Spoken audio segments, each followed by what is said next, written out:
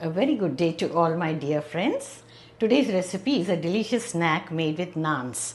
Sometimes after the party we have some leftover naans which don't taste as good when reheated. So you can use them in this way by making naan pakoras or besani naan.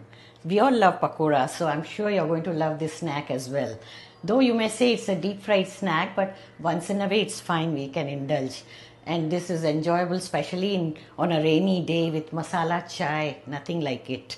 Crispy layer outside and the naan inside becomes very soft on frying.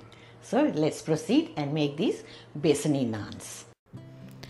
Naan pakoras or besan wala naan. This is a delicious snack with a nice crunchy texture outside, and the inside naan is so nice, soft and buttery. Look at this, lovely. For this we'll require 2 potatoes cut into thin strips like this.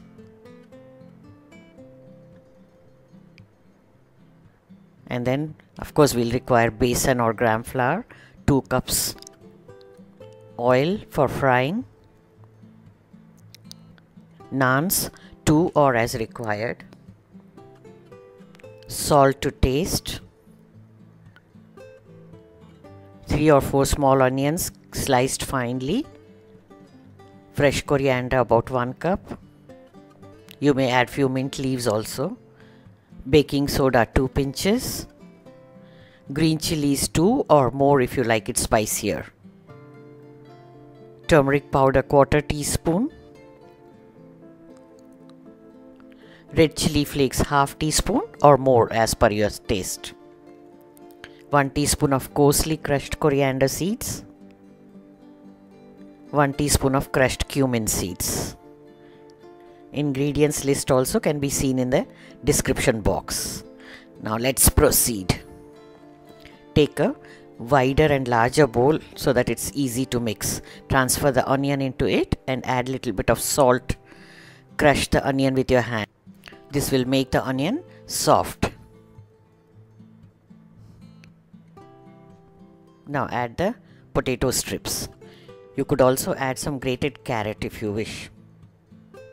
Mix both of them and one by one add all the ingredients: crushed cumin and coriander seeds, green chilies and turmeric powder, chili flakes, coriander leaves. Lots of coriander leaves taste really good.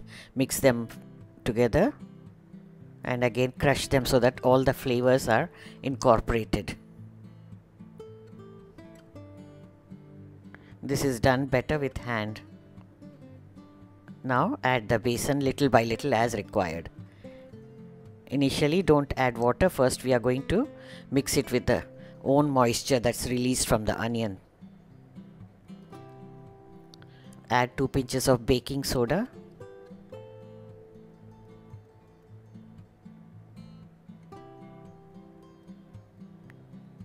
some more besan. Now start adding water little by little and mix.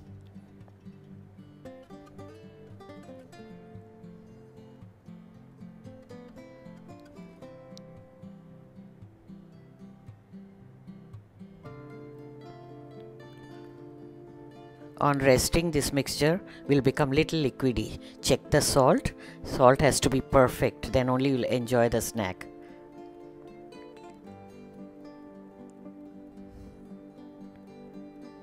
Rest it for a while. Meanwhile, heat oil in a wider pan. It should be little bigger than the size of the naan. You can see now after some time the batter has become watery. Soak the bottom side of the naan and put the onion mixture on top. This goes only on top.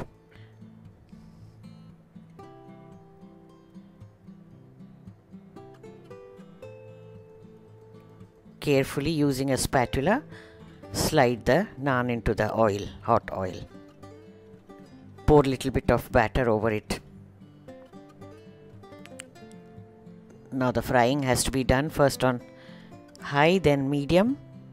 Keep adjusting the flame in between.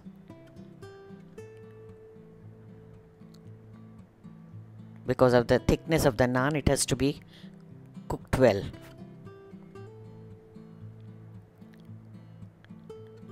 After a minute or so, carefully flip the side of the naan.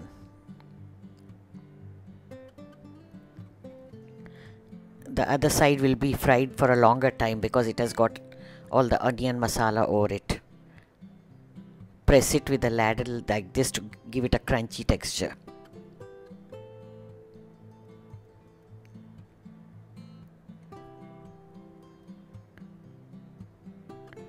Now flip the other side again and fry that also a little bit.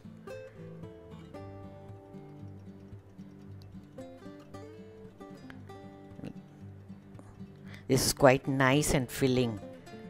You can just have it for brunch also.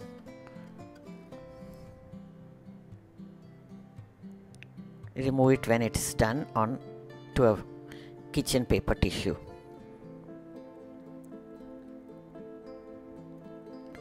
Same way, fry the second naan.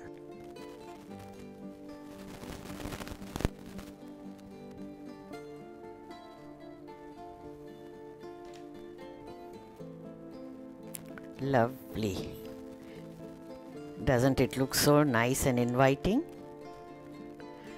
You'll enjoy this in monsoons, like we enjoy the pakoras. Look at the other side, also it's nice and crispy. Well done.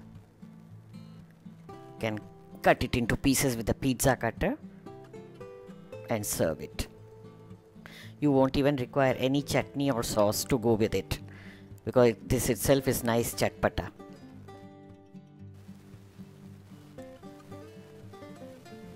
Can't wait to taste it. How nice, soft and crunchy layer on top. Yummy. Thank you friends, and check out these videos from the archives as well. Stay tuned for more recipes. Take care. Bye bye.